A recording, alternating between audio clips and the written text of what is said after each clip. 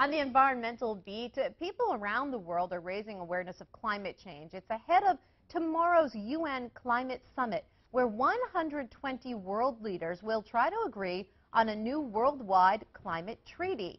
One student from Saranac Lake was selected to attend.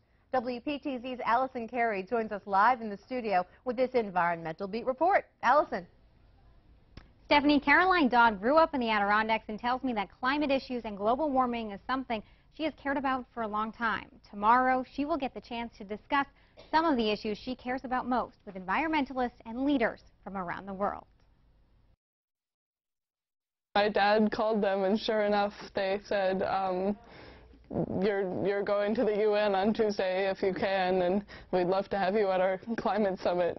Caroline Dodd is a 17-year-old senior at Saranac Lake High School. She's also a climate change activist and one of about 45 people selected to be a civil society representative for the United Nations Climate Summit. To me, it is the most important global issue because once the climate changes, everything changes. Dodd says she learned about the opportunity at a youth advocacy camp in Rhode Island over the summer.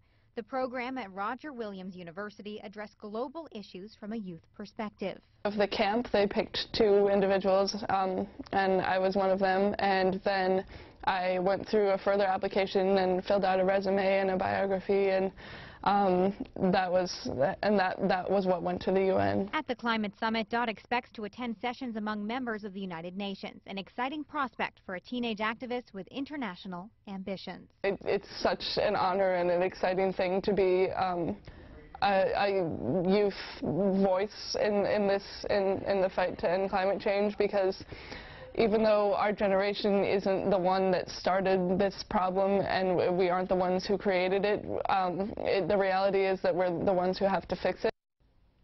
Now, Stephanie, George, Dodd is also active in the North Country climate change community. She contributes to the Adirondack Youth Climate Summit. She also takes an advanced placement environmental study course independently because the course is not offered at her school.